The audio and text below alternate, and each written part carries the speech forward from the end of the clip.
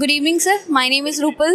I'm from Renewable Mirror magazine, and we are here for InterSolar, obviously. So let's start with the event only. What were your expectations from this mega event, and what kind of footfall you're getting from here? Is there any new product launch from your side? Madam, thank you, and thanks for the opportunity to present ourselves in this interview. InterSolar, of course, we look forward as an opportunity to exhibit our new product, and always they give us an opportunity to exhibit some innovative idea. And where the customer, they come here really looking forward to see the product which is newly launched. And today, means the first day of InterSolar event, we have exhibited our TopCon modules. That is the new product which we have launched. So TopCon is going to be the next era of PV module based on its advantage on efficiency, its yield. So we are coming up with a new step of venturing into TopCons. What are the new opportunities that you see for solar industry?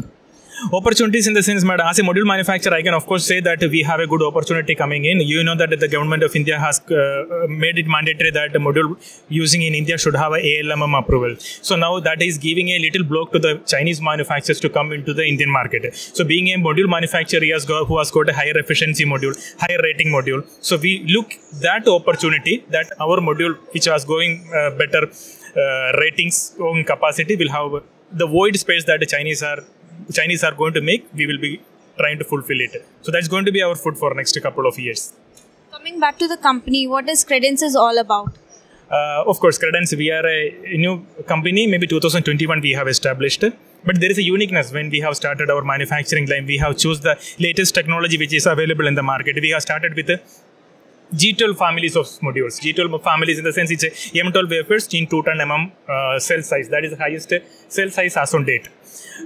Maybe in India we are the first one who is to launch that particular range of module, and we always have our pleasure to inform that the first project of 4 megawatt with the 12 bus bar module is set to commission. That is from Jamnagar, Gujarat. What sort of challenges solar industry is facing currently? Challenges in the sense, madam, of course, I should say that there should be a good policy. Once there is a good policy, of course, the industry will grow. So, of course, policy is the major challenge. We always request our top key players or the politicians to bring up with a better policy so that our industry will grow immediately. Thank you. Thank you so much.